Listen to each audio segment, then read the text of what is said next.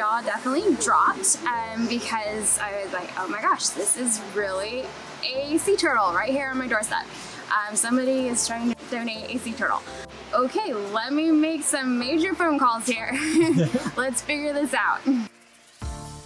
So last night, we had a pedestrian come in, and I had heard over the walkie that there was someone wanting to donate a sea turtle.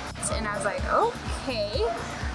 So I go up to the front expecting some sort of freshwater turtle, and sure enough, I look down into the bucket and there's a sea turtle, a green sea turtle at that.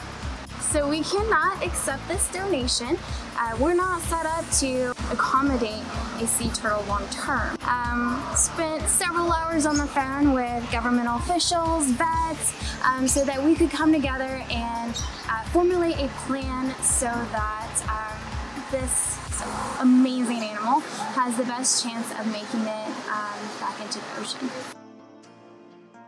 I personally feel like somebody went fishing along the coastline, thought that it would make a cool pet, try to bring it back, and things didn't work out.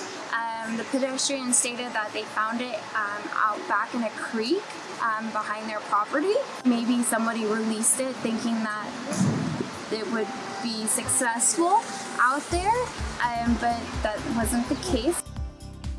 So please, this is not an animal that you want to keep in your saltwater tank at home. This is not an animal that you want to keep as a pet.